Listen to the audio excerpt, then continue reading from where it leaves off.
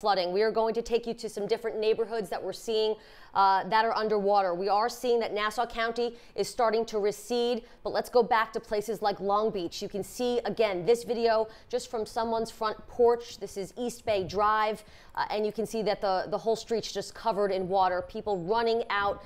We've seen it in their pajamas just to get their cars off the street. Yeah, even the water going up past their knee. This is other flooding video, again, out of Long Beach. This is on Oregon Street off of West Park Avenue. The streets there just completely covered in water. This has been the scene for a lot of people all morning long. Those floodwaters carrying debris and branches. You never know what lies beneath. Again, this doesn't look as bad as what we have been seeing, fortunately, but this is what a lot of people woke up to this morning. And we are still hearing about thousands of people that do not have power this morning either. Right nearby, let's go to Baldwin Harbor. A similar situation. We are seeing roads, neighborhood roads, just covered in water. Cars struggling to get through. Again, we're going to see a car coming down the road here. You'll see what the water impact there is.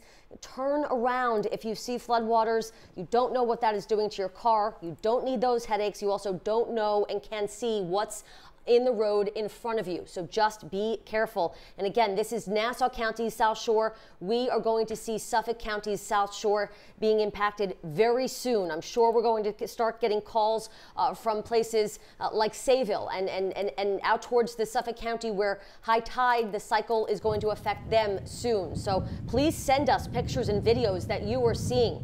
Right now, we're taking you to a live picture in Amityville as we are, again, creeping into Suffolk County now. Yeah. What street is this? This is on Central Avenue near Riverside Street, and as you can see, this is also underwater. Again, the same scene that you see across the island, and this is in Amityville on Central Avenue. Again, floodwaters just taking over that whole street there.